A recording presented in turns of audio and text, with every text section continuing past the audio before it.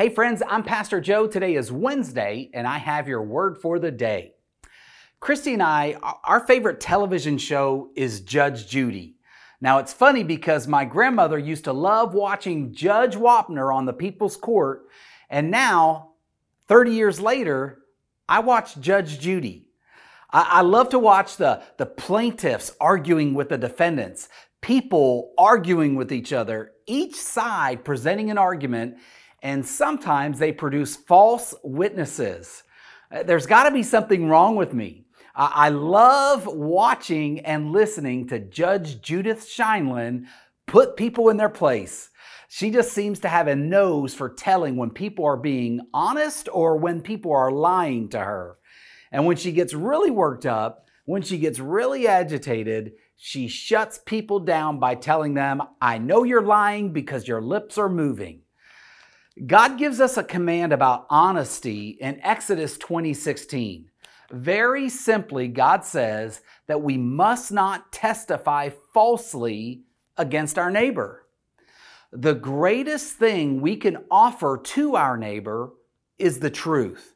When we speak the truth, when we choose to be honest, when we choose to not be deceptive, we become more and more like God. After all, God is truth, and lies are not true. The craziest thing about a lie is that a lie is designed to look like the truth, and that's why it's so offensive to God.